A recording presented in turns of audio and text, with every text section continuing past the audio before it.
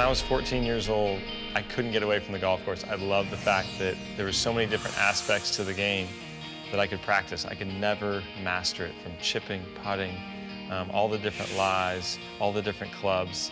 And I ended up just staying at the club late at night, underneath the lights, just putting late into the night. And I just found that I just had an incredible passion for the game. So my grandpa loved golf. I loved him. If I was going to hang out with him, it was going to be on the golf course.